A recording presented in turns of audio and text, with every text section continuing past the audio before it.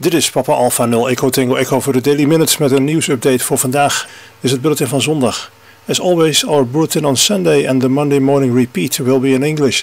We have some Morse code words for today and an SSTV image in PD90. Hello, this is Bob McCready, GK0FGX, with the TX Talk podcast of the GB2 RS News from the Radio Society of Great Britain. Now the radio propagation report compiled by Golf 0 Kilo Yankee Alpha, Golf 3 Yankee Lima Alpha and Golf 4 Bravo Alpha Oscar on Friday the 26th of August. This week was a mixed bag in terms of the Sun and HF propagation. The solar flux index hovered around the 80 mark, but there was a geomagnetic disturbance on Tuesday evening that sent the K-index up to 5 for more than 6 hours. This prompted warnings that aurora might be visible from lower than usual latitudes. There are signs that the summer HF doldrums are starting to wane a little. The daytime critical frequency, as measured by the Chiltern Digisonde near Harwell, peaked at more than 6 megahertz on Tuesday afternoon, bringing some signs of life on 15 metres. This continued to increase during the early evening, but was probably due to the early positive phase of the subsequent geomagnetic and ionospheric disturbance caused by plasma from a coronal hole. It does go to show, though, that you never quite know how HF propagation may pan out, so it's worth keeping an eye on the K-index at solarham.com. Next week, NOAA predicts the SFI will be in the range 75 to 85. Ongoing coronal activity and associated high-speed solar wind streams will push the K-index up to 5 midweek, with the unsettled conditions predicted to last across the weekend, potentially causing problems for HF-SSB field day. And now the VHF and up propagation news. There were some good tropospheric openings around last week. As we heard into the weekend, there'll be a ridge of high pressure close to southern Britain, which in some models remains close by for much of the coming week. This could give some extended tropo paths to the south, across Biscay to northern Spain and the Azores, as well as across the North Sea to Denmark and North Germany. Scotland will be slightly more breezy at times with rain or showers, so it is not quite so likely to see those tropo conditions. It really is getting close now to the end of the main sporadic E-season, so since the jet stream pattern is looking weak and not well placed for paths into Europe, there's little to get excited about there. The new moon on the 1st of September, together with decreasing moon declination, means an increase in degradation on EME paths. And with the Perseids meteor shower now a passing event, the Alpha Aurigids may produce some sporadic activity between the 29th of August and the 3rd of September. This is a Class 2 shower and comprises Halley's Comet debris. The Orionids shower is spread over many months between late August and mid-November, but early activity may be detected this coming week. And that's it for this week from the propagation team. Now the DX News, compiled from 425 DX News and other sources. 2 amateurs from Japan are operating as Victor Papa 6 Juliet from Pitcairn Island, IOTA reference Ocean Charlie 044, until the 3rd of September. Activity is on 160 metres to 10 metres, operating CW, SSB and RTTY. QSL for that one is direct to Juliet Foxtrot 2 Mike Bravo Foxtrot. Following their departure on the 3rd, a German amateur, Uli Delta Lima 2 Alpha Hotel, arrives and will be there until the 25th of November. Carl Delta Uniform 6/Oscar Echo 9 Mike Oscar November is active from Panay Island, Oscar Charlie 129 until the 2nd of September. QSL for that one via Lima Zulu 1 Juliet Zulu. William Kilo 9 Hotel Zulu is going to be on the air as Juliet 68 Hotel Zulu from Labralot Bay in Castries. That's IOTA number November Alpha 108 until the 11th of September, with activity on 160 to 6 metres using CW, SSB and RTTY. QSL to the home core. Tom Kilo Charlie 0 Whiskey is going to be operating CW from Vanuatu, where he will sign Yankee Juliet 0 Charlie Oscar Whiskey until the 21st of September. You can send QSL cards directly to his home core.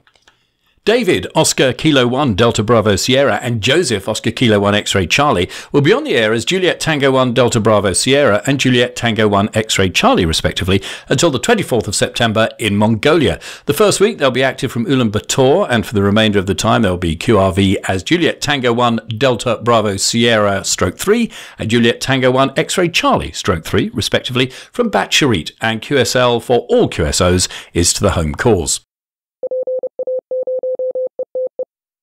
Juliet Alpha 0 Juliet Hotel Quebec will be active from Mongolia September 1st until 4th as Juliet Tango 5 November Hotel. He will be operating 160 to 10 meters, including activity in all Asian DX SSB contest. 10 radio amateurs from Venezuela will be active from Aves Island, a small island in the Caribbean, starting September 2016 as Yankee X-Ray 0 Victor. Plans are to depart August 31st. There will be QRV for about 7 to 10 days, operating 40 to 6 meters CWSSB and planning activity on VHF and SATCOM. Well-known DOM 3Z9DX together with SP3DOI and SP7VZ will be active from Canton Island, Phoenix Island, starting late September 2016 as Tango 31 Tango. All members are of the Rebel DX group and they will be operating 160 to 10 meters. Papa Hotel 2 Mike will be active from Lanzarote Island, Canary Islands, September 25 until October 6th as Echo Alpha 8 / Papa Hotel 2 Mike. He will be operating 40 to 10 meters single sideband.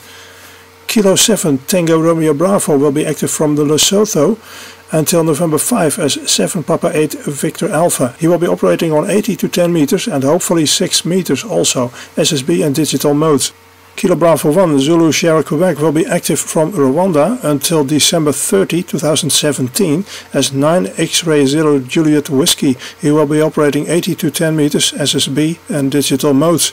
Alpha Alpha 9 Alpha will be active again from St. Martin Island February 15 until March 17, 2017 as Papa Juliet 7 Alpha Alpha. He will be active on 80 to 10 meters CW SSB, RITI and JT65.